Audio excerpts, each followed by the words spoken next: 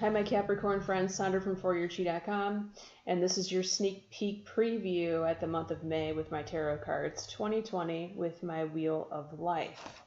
You guys have good news coming, and the good news is it's already here. I see money. You could have already cashed a check, or you could receive a check the day that you're watching this video. And if so, that's good news. Congratulations.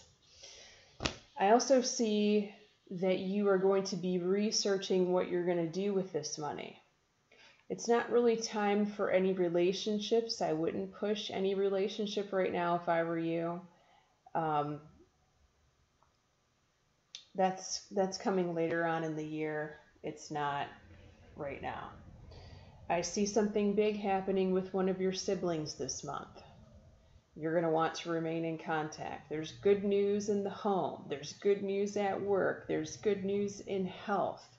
There's good news coming in the area of taxes and legal matters and the source of your significant other's income, if you have that.